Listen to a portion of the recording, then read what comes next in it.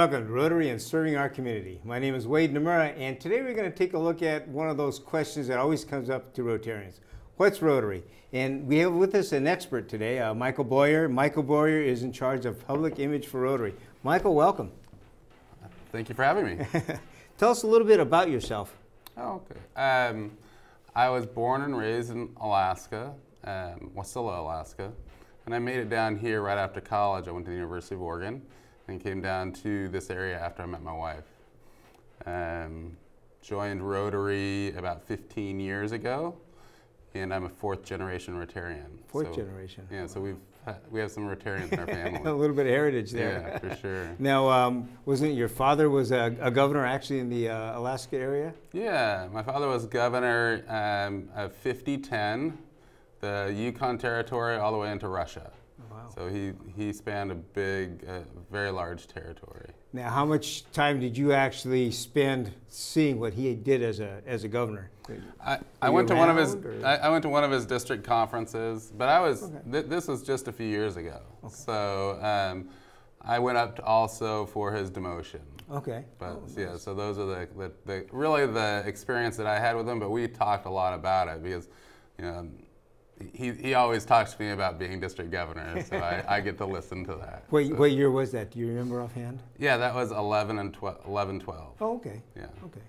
And it sounds like it's still in the family. I know your wife is in Rotary also. For sure, she is. She was a charter member of the Grover Beach Club in Grover Beach. Okay, good. Yeah. As far as Rotary, your experience in this, how is it that you ended up being in public image, working for Rotary? Was that something from education, something you just had a passion for? Well, I think it really comes down to my vocation. I've been working in marketing for about 20 years, and it was the place where I felt that I could contribute the most, and so that's why I really focused on it. First working in social media at the district level, and then moving into being an assistant public image coordinator, and now a full public image coordinator. Okay, and this is with the zone, correct? Yeah, so this is with Zone 26. We have 13 districts in Zone 26. And so my general function is to create tools and strategies to help districts and clubs to help them communicate the brand of Rotary in a more consistent and concise manner. Sounds good. Tell us a little bit about the challenge. How do you go about trying to create a plan for this? Because it's one of those mysteries forever. Oh yeah, for sure. So in our two zones, 25 and 26, we have 1,300 clubs, well, 1,280 some clubs. And so it's a very large geographic area. So we really have to be strategic in who we talk to and what we tell them. And we want to make sure that we can create tools that educate district governors, as well as tools that they can use to educate their presidents. So that's really, that's the number one thing. And then probably the secondary thing is to create media opportunities, such as what we're doing today, in order to reach out to as many individual Rotarians as we can also. Okay, got it. Now how about the public? Since it's a public image, how much of the time is spent actually studying what the public wants or sees? Quite a bit of the time is. So some of those tools that we give to district governors that help clubs really come down to how we penetrate the media landscape within certain areas.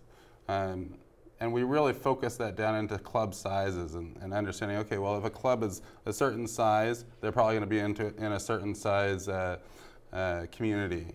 And when they're in that size of the community, these are the 10 things that they need to do. So we really want to focus down so that we can help that club tell the public about how they benefit their community. Got it. So in other words, you would actually have to tailor it and take a look at it. Size of community, size of club, all of the above. Whereas a small community would be completely different from Chicago, for example, or Los Angeles. Yeah, and what we do is we create a playbook that is essentially a media penetration playbook that walks a club through. These are the 10 areas that you have to do, that you have to focus on. And if you're if your area is like this, then do these things. If your area is like this, do these things. Okay. But really it comes down to doing the hard work for the media and allowing them to use your hard work, right? So if you create your own article, you create your own great photography, and you forward that to media,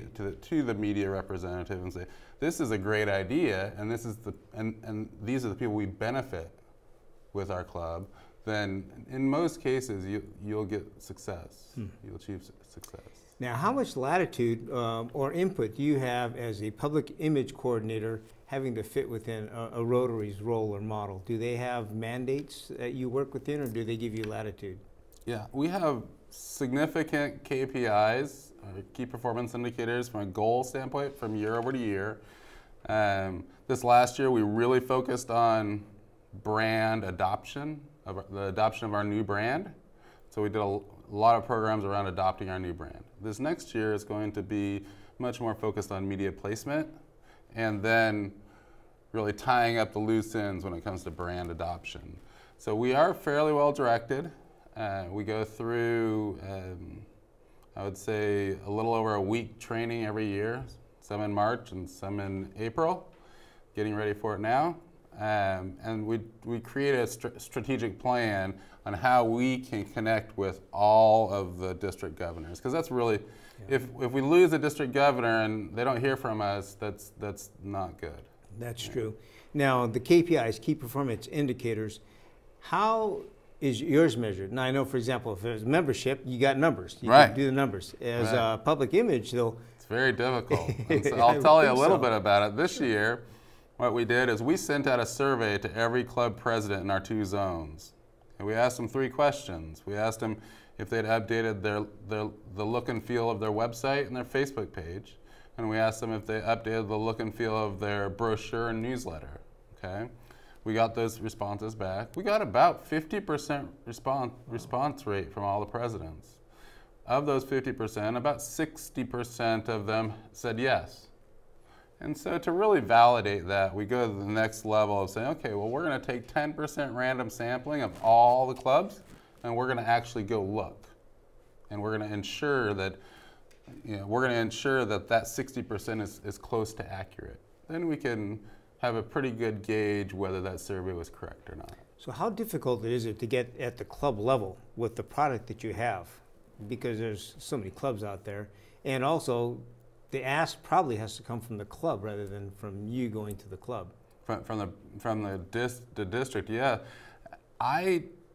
It's very political, for sure, yes. That's why I asked. Yes, yeah. So it's great because what it really makes us do is it makes us have our ducks in a row and makes us make sure that all the T's are crossed and I's are dotted, so that each district governor, when we ask permission to send an email to their presidents, that the program looks solid to them. We want to make sure that they understand and have confidence in the program that we're putting in place in front of their presidents. We do all that before it goes out to the president. So I had permission, we got permission from each individual district governor before we actually went out to all the presidents. Got it, understood. Yeah. That's a great idea. Now you brought with you a sample, one of the videos that was developed probably by you along with the rest of the team. Yeah. So if we have a chance, I'd sure like to see that. Everything changes. It's the way of the world. People change, companies change, and nonprofits change. In the world today, there are literally hundreds and thousands of non-governmental organizations that address a wide variety of issues. And so for the consumer, they're faced with this plethora of organizations. And so in today's world, it's incredibly important to make sure that your brand is crisp and clear and coherent. If something isn't consistent, then it's confusing. So if somebody hands you a business card, for example, that's got a different logo, different colors, maybe even a different name, and they go up to the website and go, well, wait a minute, is this the same club? My name is Haley Berlant. I was with Siegel and Gale and worked specifically with Rotary International from 2011 through 2013, spearheading the initiative to strengthen the public image of Rotary. And that's what this project was designed to do, to clarify, to crispen our image, to differentiate us in this world of a wide variety of organizations. I just come off rebranding the YMCA nationally, and during my conversations with David and other representatives from Rotary, they felt as though we were the right partners to deal with a very complex infrastructure, as well as helping a legacy organization re-energize and revitalize itself while respecting all it had achieved over 100+ years. In about 2008, the YMCA did a whole review of our brand and our image, and they looked at all of our materials, and they really did an amazing presentation about our image across the country and made some recommendations to change that. And almost all the YMCAs in the country seem to really be on board and actually excited and energized about the change.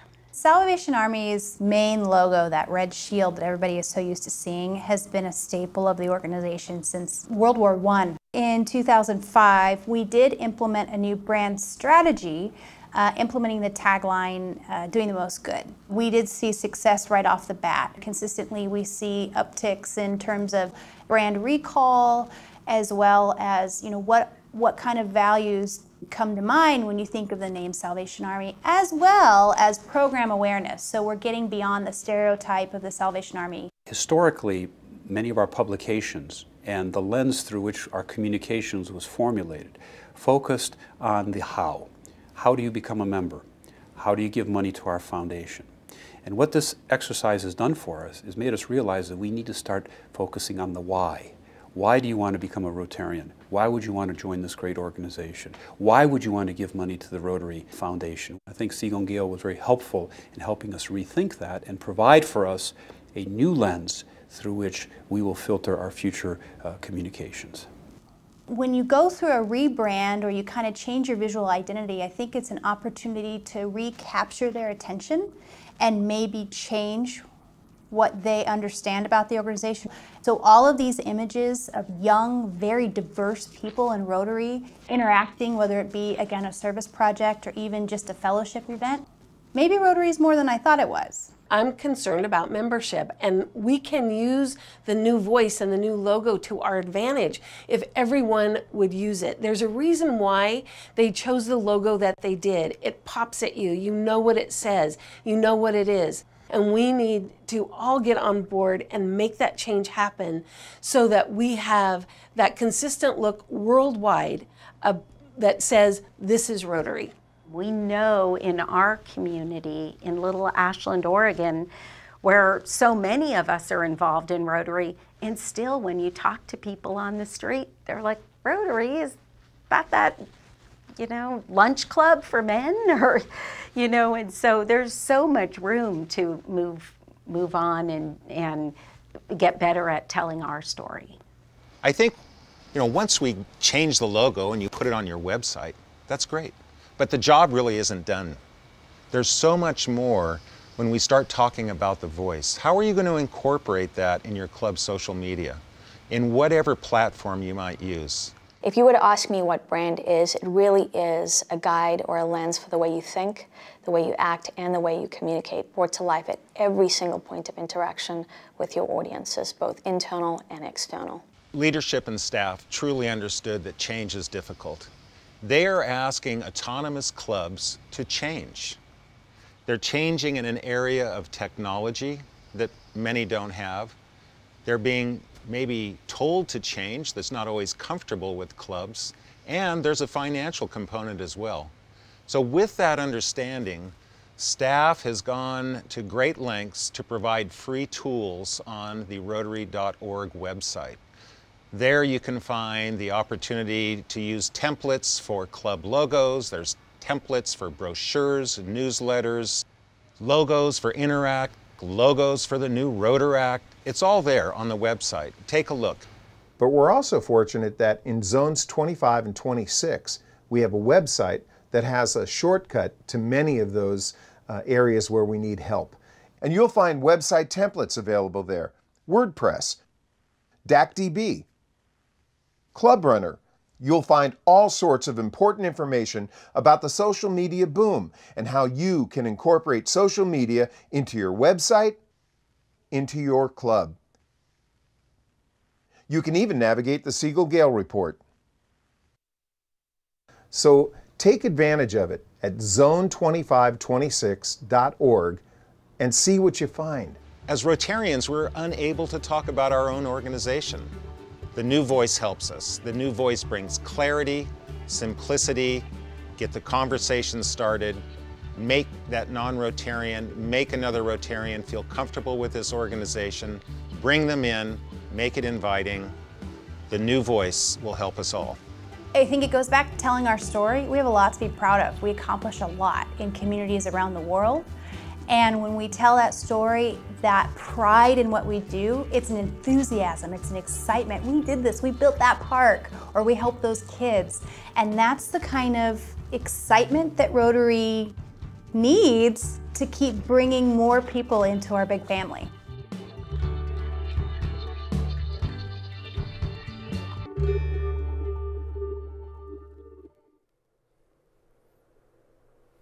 Yeah, it was very good there, Michael. How involved were you with the actual production of that? Well, scripting, we did a lot of scripting. Tim Bewley and I did most of the scripting on it.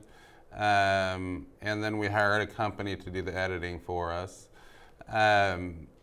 We originally created it to be a piece for governors at the Institute, and that's originally what the idea was. And we left our planning session last year to really thinking about how can we take video that is widely dispersible and create meaningful content with that video. So now we've created three different ones of those, the long one that you just saw, a 2.5-minute one, and a 1-minute one. And so those 2.5-minute ones and the 1-minute one has been shown in clubs all over our zones. So, okay, yeah. good. What would you say is the specific message? One point that you bring out in all three videos is the one that you want to convey the most. Would be of that? Would be the benefit of why we rebranded. Okay. Okay, and the benefit really is to bring our clubs together. Okay, we as a Rotarian, we're members of individual clubs, and we see uniqueness in those individual clubs. And we always have to remember that we are all Rotarians and we are all Rotary. And really what we're doing with this new brand message is making sure that we all understand that we are all Rotary and the public understands that we are all Rotary. So it's really about that benefit of clear and concise messages back to the public. Good, good. Now, do you want to share any back information on this video, something of interest that other people don't know about? This video, Tim and his team in Zone 25 put a lot of work into understanding and selecting the individuals. I sat for a number of sessions for the video. I didn't make the cut. But you made the cut here, by the way. Yeah. But we had a great time with really selecting a cross section of the Rotarians, not only focusing on like past district governors, or not only focusing in one specific area, but geographic area, but really focusing on a message that we can take to our whole zone, so that they would all identify with. Okay. And what do you think the success has been with these videos? Have you seen results, changes? Well, I think that results are really. We've gotten a lot of great feedback at the Institute. We got a lot of great feedback at the pets. At all the pets have seen one version or another of it, and so a lot of the presidents have seen it. So we've gotten really good feedback. Now, the way that we'll see results really come down to in June when we send out our last survey.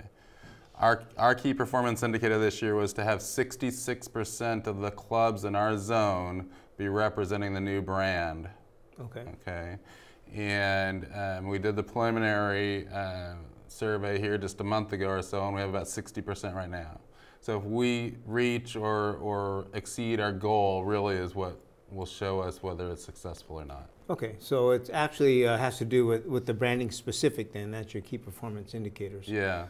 How do you see this then functioning, if it's a public image, actually being viewed by the public? Is there a way that you could measure that? In other words, the people that aren't in Rotary, we are focusing right now on Rotarians, but what happens with those people outside of Rotary, the public in general? Yeah, and so what we try to do is we try to teach clubs and other public image chairs, district chairs and stuff like that, the understanding of how we can measure brand impressions. Okay, so that's really, brand impressions is really how you measure what the public, how the public is seeing or how much they're seeing you.